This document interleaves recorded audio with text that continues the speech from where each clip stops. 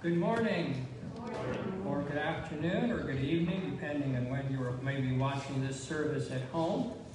Our announcer-in-chief is in Birmingham with her son, so you're stuck with me this morning.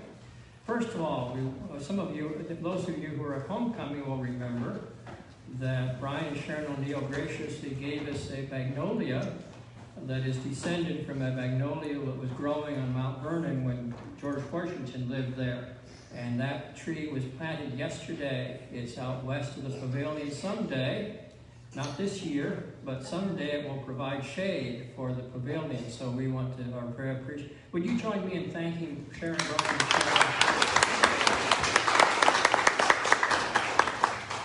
That magnolia is very appropriate if you think about it. When this church began, it was 44 years after independence.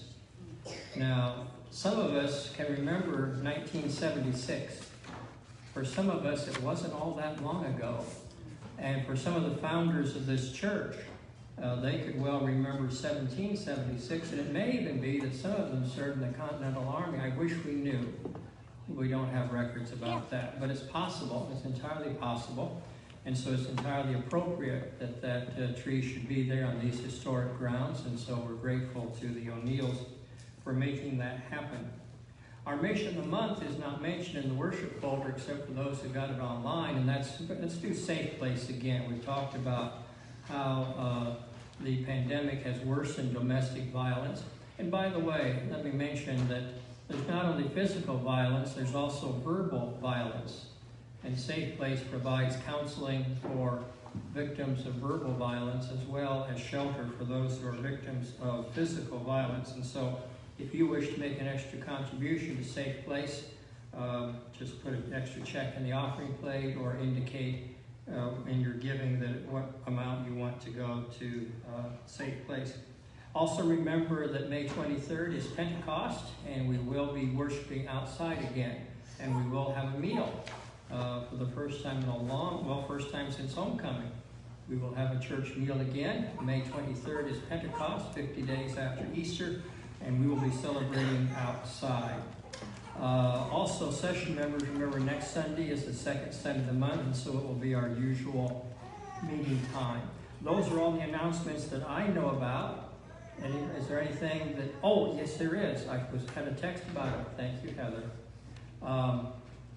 The ladies will be meeting this Wednesday evening in the fellowship hall, and Heather tells me that you're having a fiesta.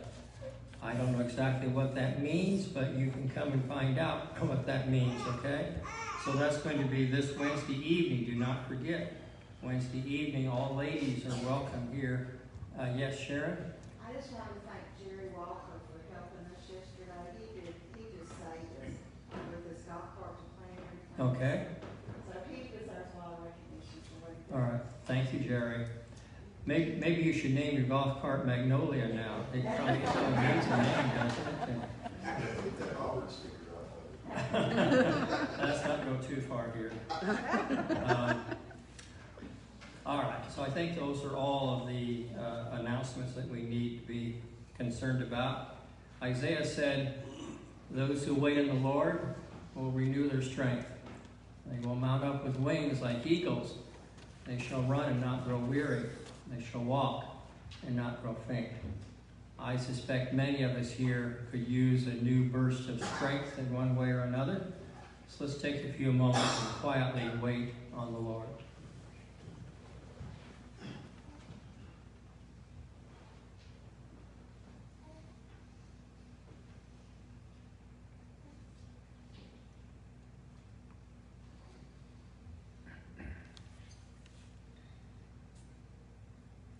Jesus Christ is Lord to the glory of the Father.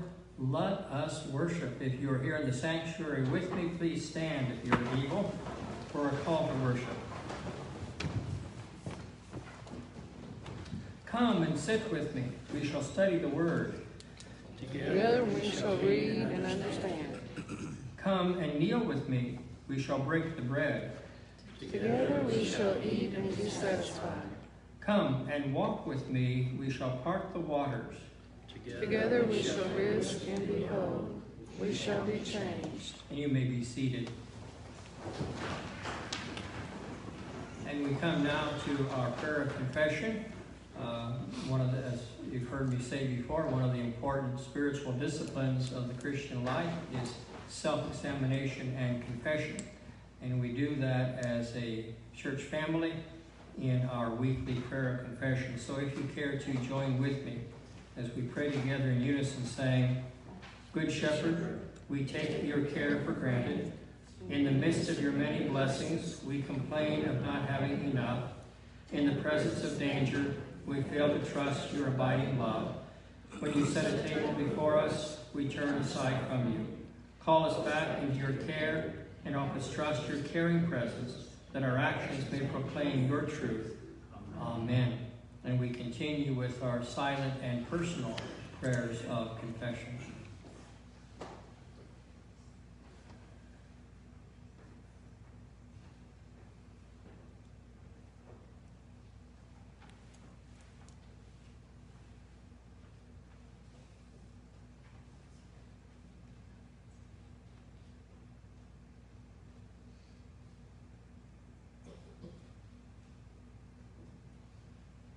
Now, by the authority of the one who calls us together, Jesus Christ our Lord, all of our sins and misdeeds, failures and mistakes are forgiven.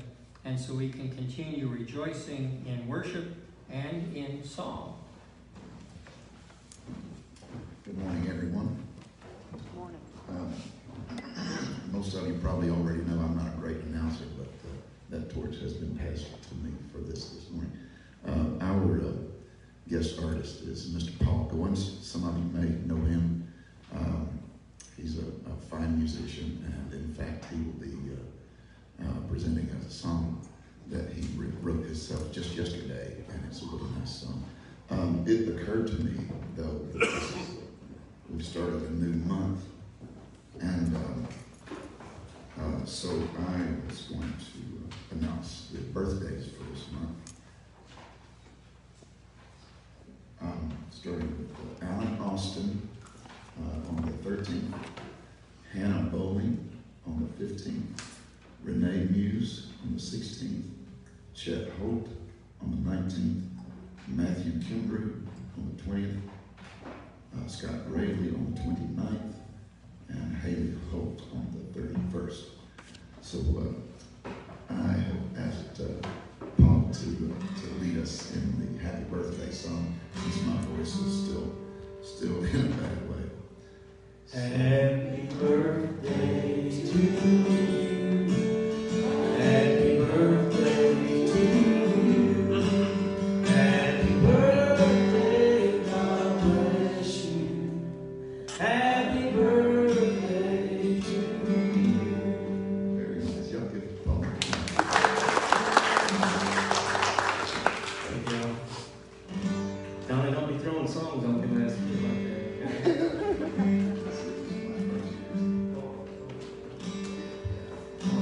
This song right here, I wrote it last night, so and I ran it by Leslie, my wife, and she's painfully honest, so she said it was okay. So if it's not okay, then y'all can blame her for it.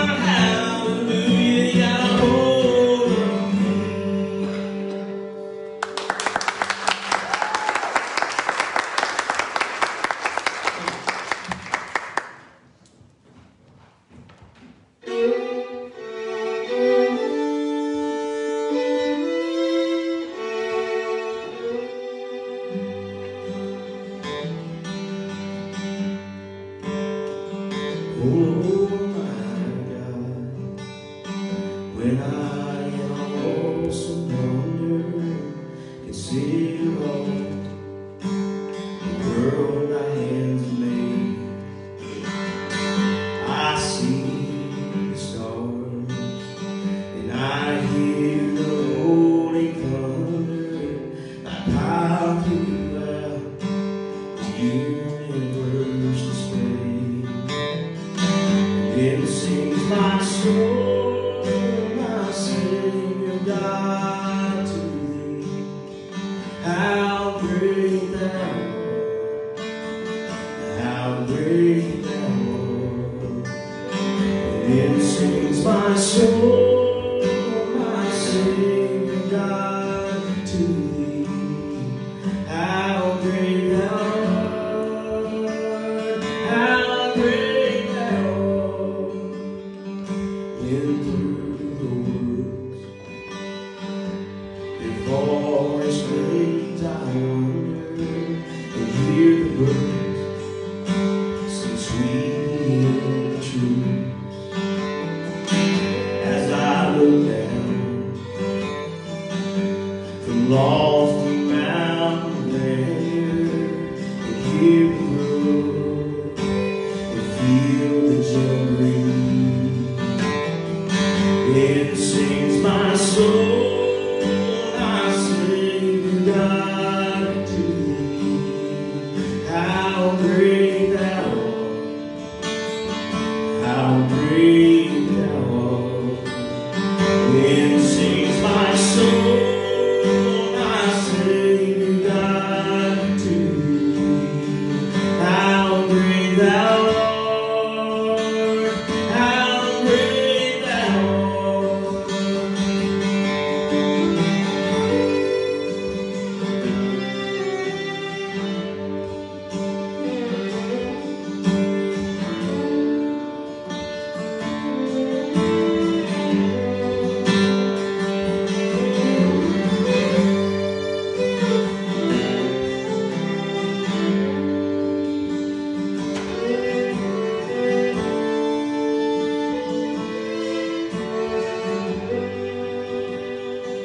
When Christ shall come with shouts of acclamation and take me home, what joy shall fill my heart. Then I shall bow in humble adoration, and there proclaim, my God, how great thou art. My soul, my Savior God, to thee, how great thou art,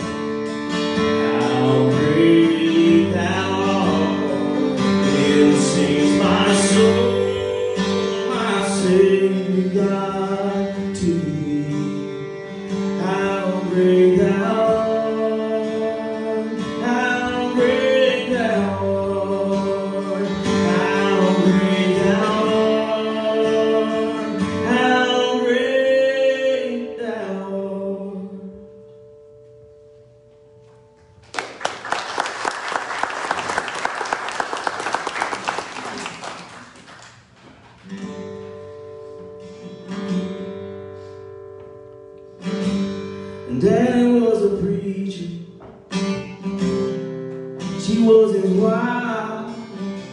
Oh, trying to make the world a little better, shine a light. But people keep talking to hear their own voice. Those people try to accuse my father, say he made the wrong choice. And though it might be painful, you know time will always tell. Those people that are long since gone, my father never failed. 'Cause even when the rain falls, even when the flood starts rising, even when the storms come, I am washed by the water. Even when the rain falls, even when the flood starts rising, even when the storms come, I am washed by the water. Even when the earth crumbles under my feet, even when the people I love turn around and crucify me, oh, I ain't ever gonna let you down. I won't fall, I won't fall, I won't fall as long as you're around me. 'Cause even when the rain falls, even when the flood starts rising, even when the storm comes, I am washed by the water. 'Cause even when the rain falls, even when the flood starts rising, even when the storm comes, I am washed by the water.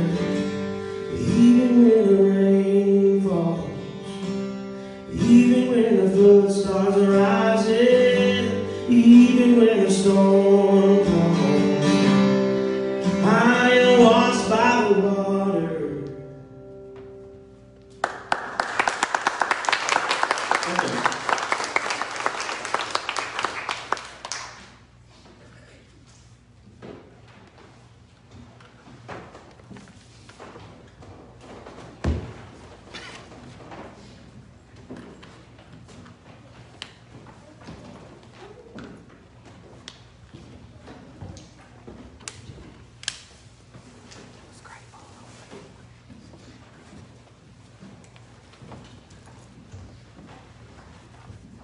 Thank you, Paul and Donnie and Donna Kay. I forgot to mention Children's Church begins now. So some people are leaving. Donnie, last week when I was gone and Laura was here, did she tease you or use you as a sermon illustration? I forgot to mention that too. I'll try to do better next time. I made a lot of eye contact. All right. Well, let's make eye contact with our lectionary readings for today, shall we? Psalm 22, a great Good Friday psalm. We're dealing with the part that it concludes with praise. It begins, my God, why have you forsaken me? But it begins with resolution and praise. It ends that way, I should say. So Psalm 22, beginning with verse 25. From you comes my praise in the great congregation. My vows I will pay before those who fear him. The poor shall eat and be satisfied. Those who seek him shall praise the Lord. May your hearts live forever. All the ends of the earth shall remember and turn to the Lord. I think that includes you and me. And all the families of the nations shall worship before him. For dominion belongs to the Lord, and he rules over the nations. To him indeed shall all who sleep in the earth bow down. Before him shall bow all who go down to the dust. And I shall live for him. Posterity will serve him. Future generations will be told about the Lord, and proclaim his deliverance to a people yet unborn, saying that he has done it. And of course, in this Easter season, We think that what he has done is, of course, the resurrection of our Lord. Continuing on during the Easter season, we read excerpts from Acts, and so Acts 8, beginning with verse 26, a story I referred to recently in a sermon, I believe, maybe a couple weeks ago. Familiar story about Philip and the Ethiopian official. Then an angel of the Lord said to Philip, "Get up and go toward the south to the road that goes down from Jerusalem to Gaza. This is a wilderness road." So he got up and went. Now there was an Ethiopian eunuch, a court official of the Candace, queen of the Ethiopians, in charge of her entire treasury. He had come to Jerusalem to worship and was returning home seated in his chariot. He was reading the prophet Isaiah. Then the Spirit said to Philip, "Go over to this chariot and join it." So Philip ran up to it and heard him reading the prophet Isaiah. Most people in ancient times read out loud. Silent reading is a modern phenomenon. Philip asked, "Do you understand what you are reading?" He replied, "How can I unless someone guides me?" And he invited Philip to get in and sit beside him. Now the passage of the scripture that he was reading was this: "Like a sheep he was led to the slaughter, and like a lamb silent before its shearer, so he does not open his mouth. In his humiliation justice was denied him. Who can describe his generation? For his life is taken away from the earth." The eunuch asked Philip, "About whom, may I ask you, does the prophet say this? About himself or about someone else?" Then Philip began to speak, and starting with this scripture, he proclaimed to him the good news about Jesus. As they were going along the road, they came to some water, and the eunuch said, "Look, here's water. What is to prevent me from being baptized?" He commanded the chariot to stop, and both of them, Philip and the eunuch, went down into the water, and Philip baptized him. When they came up out of the water, the Spirit of the Lord snatched Philip away. The eunuch saw him no more, and went on his way rejoicing. But Philip found himself at Azotus, and as he was passing through the region, he proclaimed the good news to all the towns until he came to Caesarea. And then our epistle reading from 1 John. We've been reading excerpts from 1 John. Now we come to chapter 4, beginning with verse 7. "Beloved, let us love one another, because love is from God. Everyone who loves is born of God and knows God. Whoever does not love does not know God, for God is love. God's love was revealed among us in this way. God sent his only Son into the world so that we might live through him. In this is love, not that we loved God, but that he loved us and sent his Son to be the atoning sacrifice for our sins. Beloved, since God loved us so much, we also ought to love one another. No one has ever seen God, but if we love one another, God lives in us, and his love is perfected in us. By this we know that we abide in him, and he in us, because he has given us of his Spirit. And we have seen and do testify that the Father has sent his Son as the Savior of the world. God abides in those who confess that Jesus is the Son of God, and they abide in God. So we have known and believed the love that God has for us. God is love, and those who abide in love abide in God, and God abides in them. Love has been perfected among us in this way, that we may have boldness on the day of judgment, because as he is, so are we in this world. There is no fear in love, but perfect love casts out fear. For fear has to do with punishment, and whoever fears has not reached perfection in love. We love because he first loved us.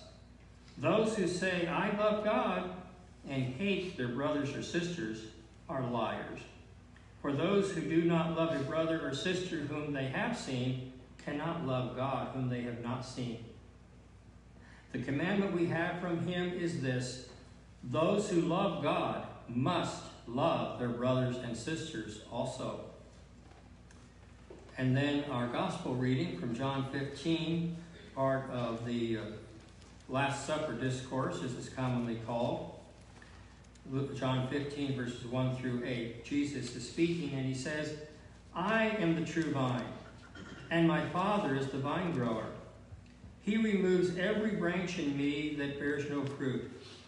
Every branch that bears fruit, he prunes to make it bear more fruit. You have already been cleansed by the word that I have spoken to you. Abide in me as I abide in you. Just as the branch cannot bear fruit by itself unless it abides in the vine, neither can you unless you abide in me. I am the vine, you are the branches.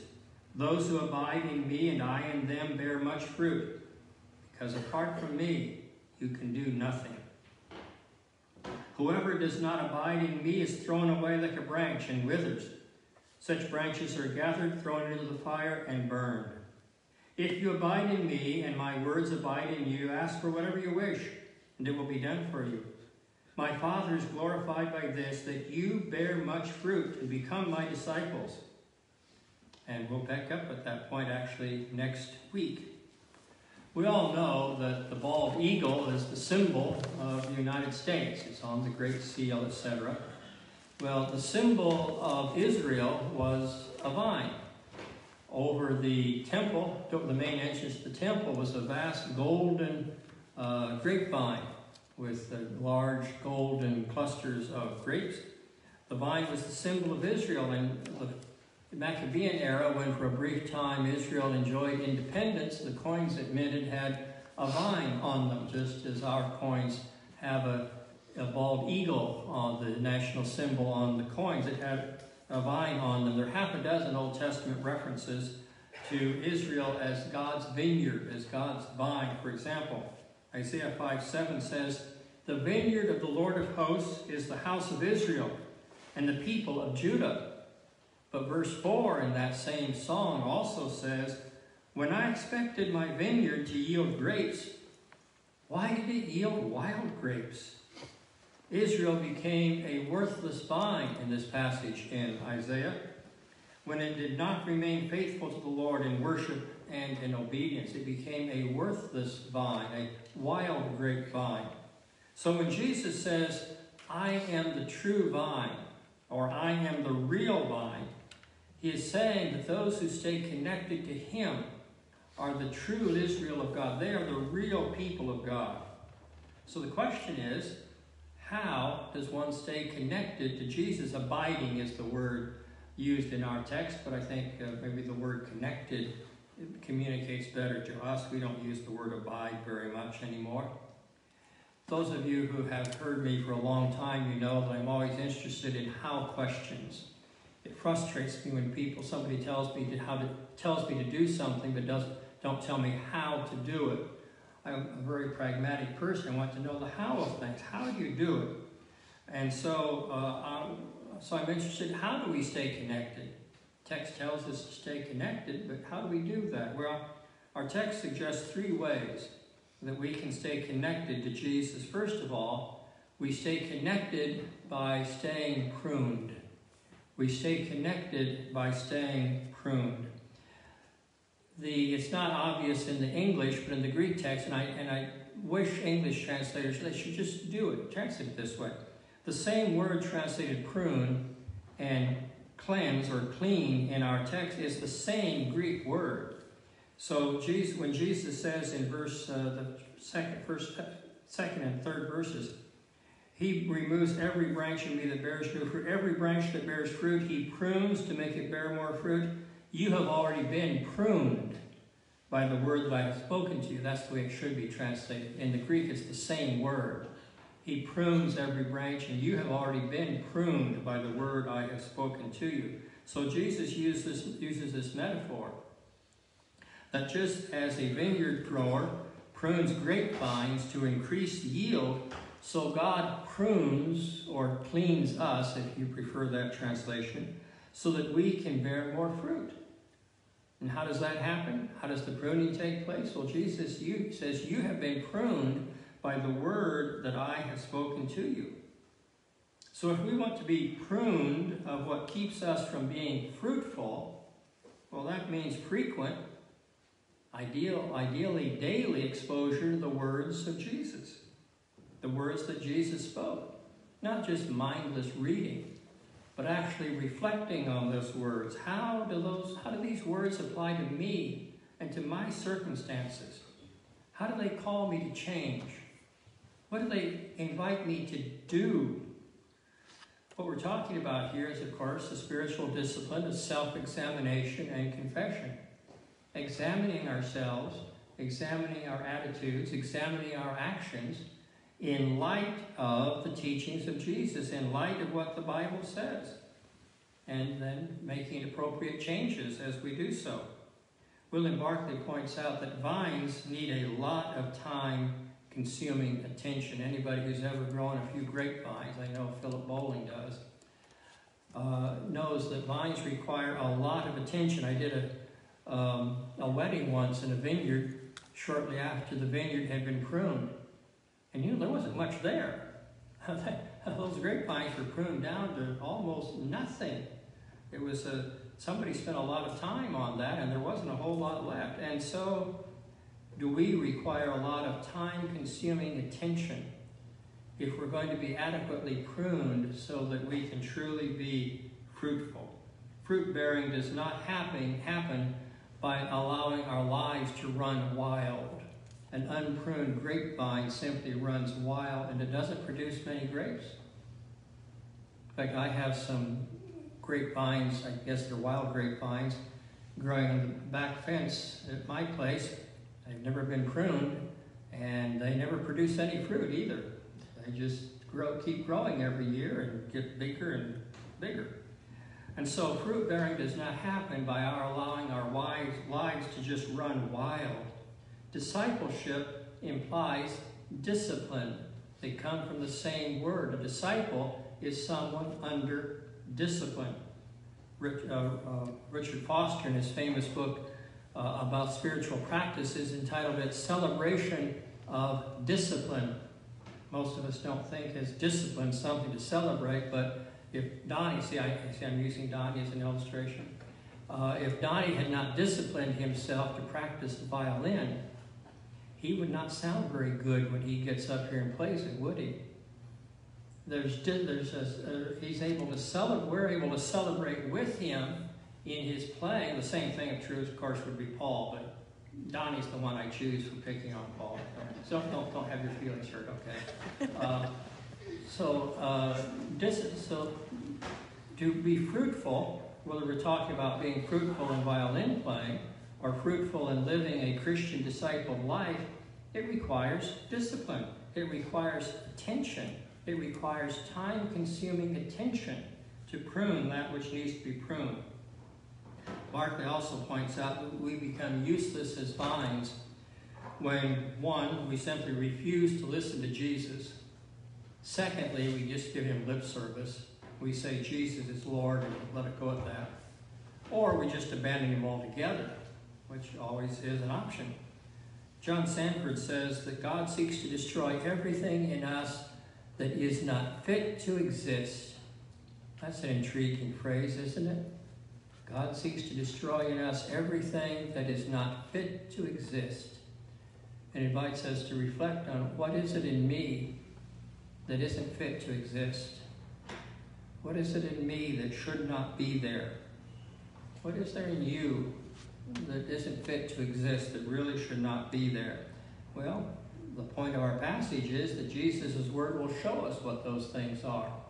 Jesus' word will show us what in us is not fit to exist and will enable us to prune it out of our lives. And so stay connected with Jesus and so bear fruit. The fruit of, well, we'll talk about that a little bit later, the fruit of love. And then secondly, we stay connected by staying in touch with Jesus. We stay connected by pruning our lives through his word. And we also stay connected by staying in touch with him. How do we stay in touch? Well, we know the answer.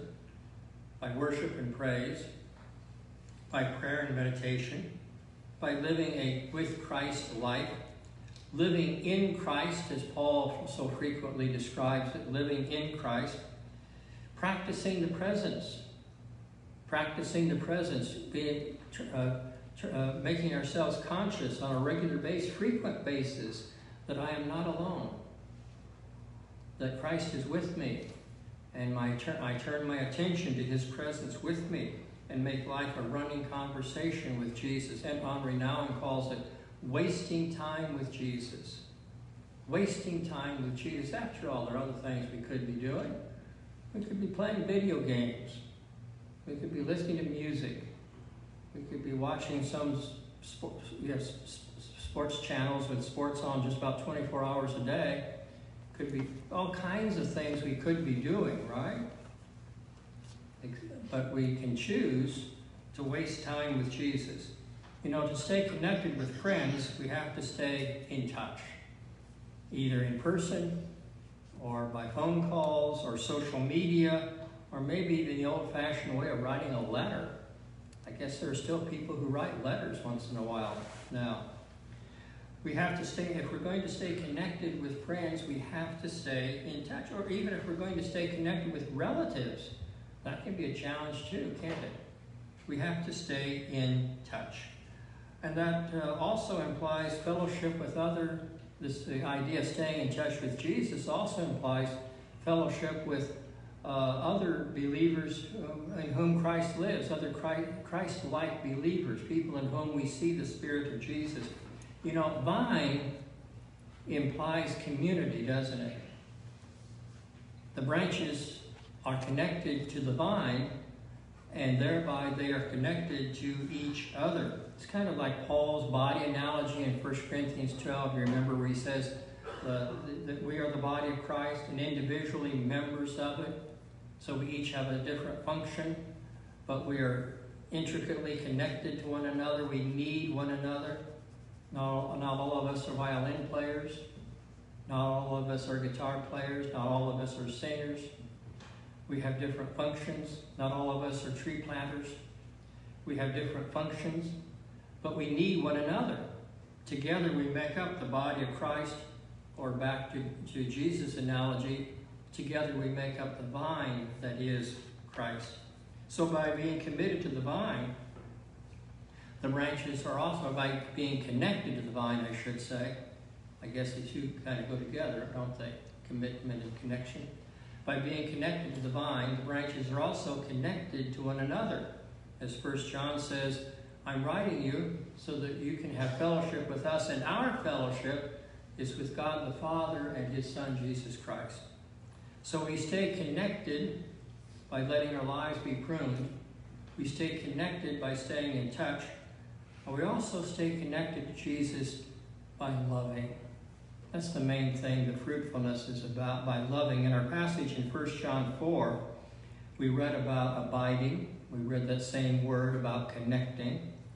And verse 16 says, God is love, and those who abide in love abide in God.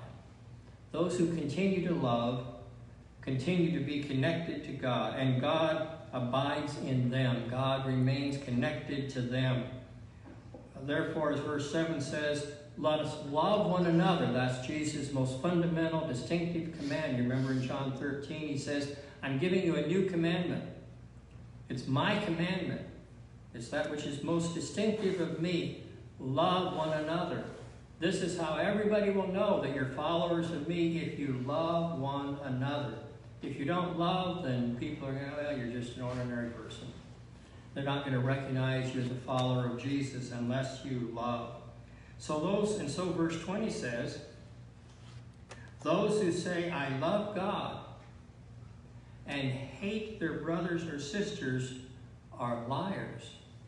Now these are tough words, folks, because it's easy to fall into hate, isn't it? Especially in 21st century America. Those who say, I love God, and hate their brothers or sisters are liars. For those who do not love a brother or sister whom they have seen cannot love God whom they cannot see. And then there's this amazing statement in verse 12. No one has ever seen God.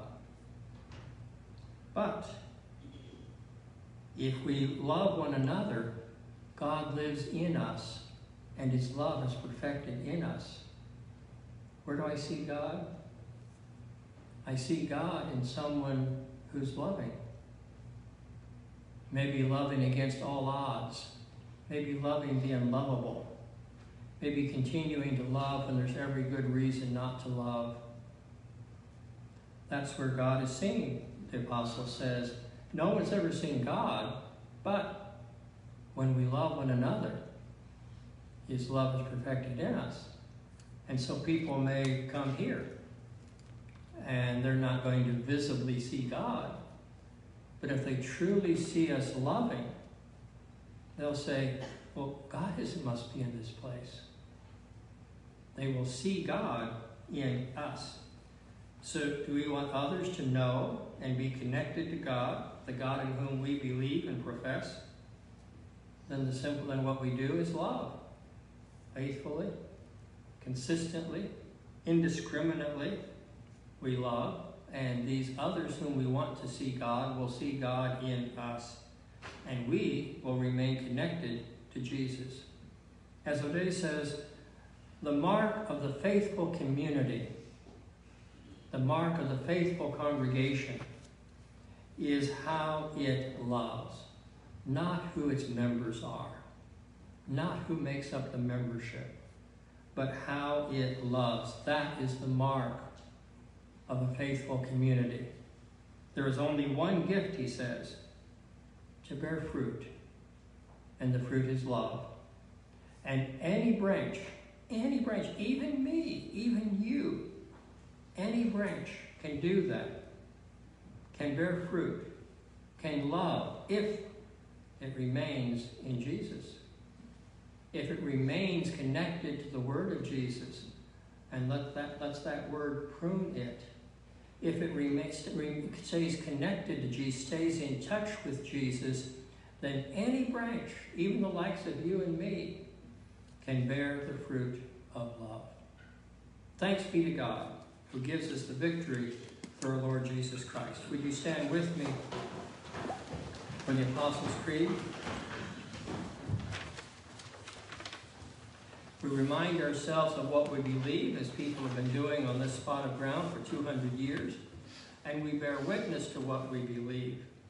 And hopefully what we believe will produce the fruit of love. So join with me as we recite together this ancient creed, saying, I believe in God the Father Almighty, maker of heaven and earth, and in Jesus Christ, His only Son, our Lord, who was conceived by the Holy Ghost, born of the Virgin Mary, suffered under Pontius Pilate, was crucified, dead, and buried, and descended into hell.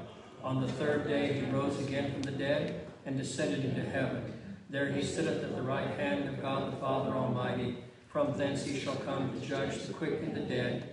I believe in the Holy Spirit, the Holy Catholic Church, the communion of saints, the forgiveness of sins, the resurrection of the body, and the life everlasting.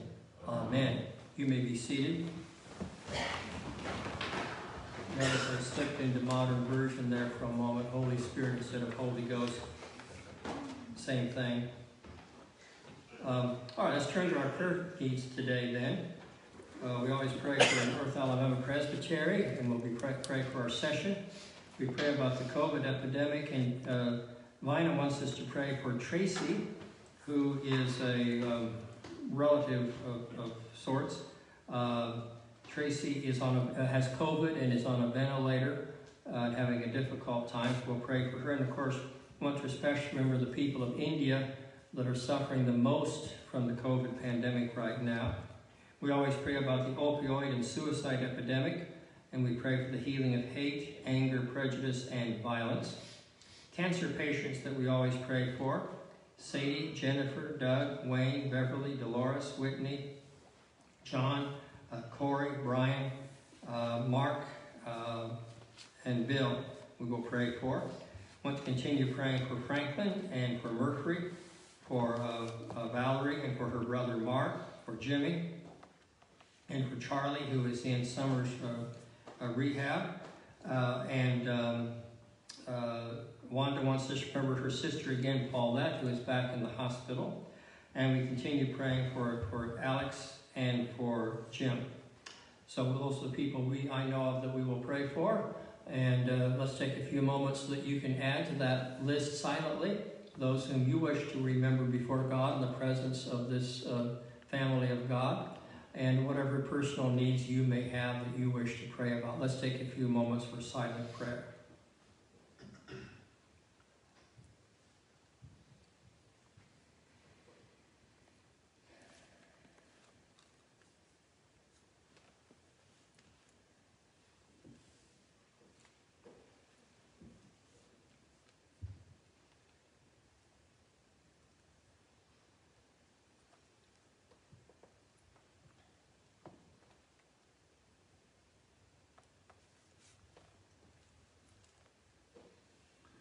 Our Father, we know that we are connected to you and we are connected to those for whom you care. And we want to be connected to all of these people whom we have just named, whether silently or aloud. We want to be connected with them in prayer, in a spiritual communion with them. And we want to be connected with them by doing anything that we can to be of help. If there's some way that we can help anyone whom we have just named, we ask that you would grant us the grace, the opportunity, and the grace and the skill to do so. So we entrust your loving care, all of those whom we have just named before you. We entrust your loving care, all of us who are hearing my voice right now. And we ask that you would keep all of us very conscious of your love, and that you would keep us connected with you, connected with one another, and connected with all those who are in need. So we lift before you all of those for whom we care, all of those whom we have just named. We entrust them to your love and your grace, and we entrust all of us to your love and grace as we pray together the prayer that our Lord taught us to pray, saying, Our Father, who art in heaven, hallowed be thy name. Thy kingdom come, thy will be done, on earth as it is in heaven. Give us this day our daily bread, and forgive us our debts as we forgive our debtors. And lead us not into temptation, but deliver us from evil. For thine is the kingdom, and the power, and the glory, forever and ever. Amen. We will continue our worship now by receiving our tithes and offerings.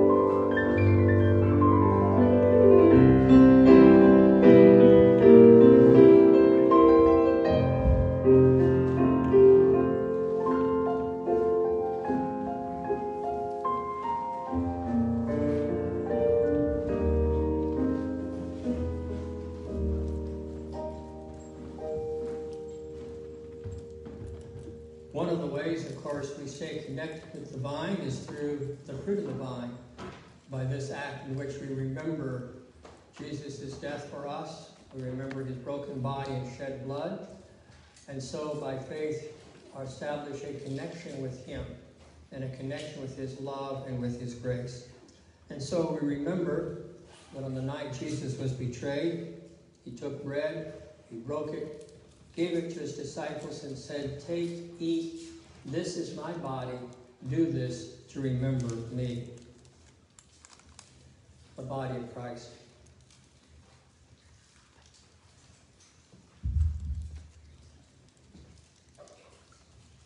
We remember also that after supper on the night Jesus was betrayed, he took a cup, gave it to his disciples, and said, Drink from this, all of you.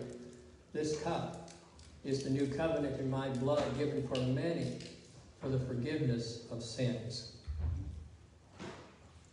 the blood of Christ.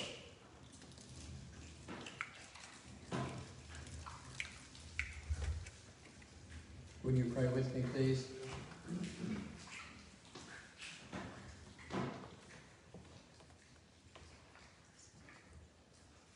Now, our Father, remembering the body and blood of Christ, remembering the price paid for our forgiveness, remembering the love with which you love us, may we leave here not only loved, but also loving.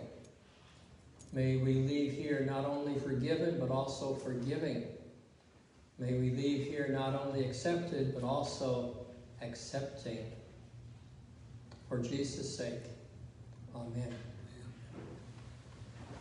Now, by the grace of the Lord Jesus, the love of God, and the fellowship of the Holy Spirit, may we live lives so connected to Jesus that our lives will bring glory to the Father, and to the Son, and to the Holy Spirit, one God, blessed forever and ever. Amen.